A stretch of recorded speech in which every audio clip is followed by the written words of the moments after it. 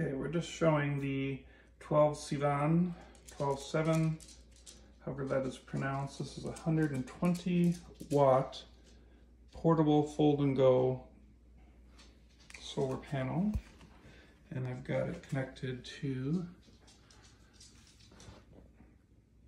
the 400 watt EGO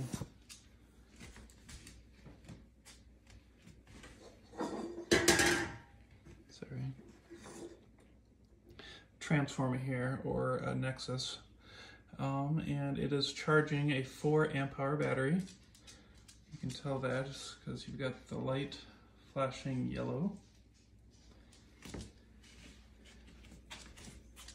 The puppy's checking it out. Yes, free power.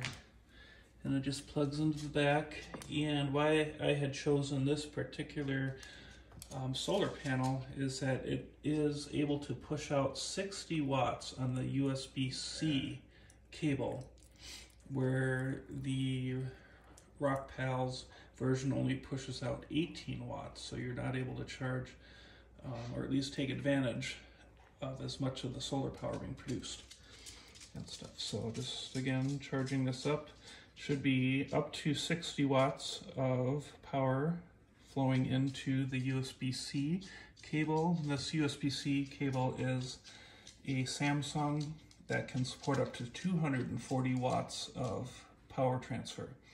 So this seems to be working well. And then I can obviously take the cable here. So I'm going to plug it into the phone that we're using right now.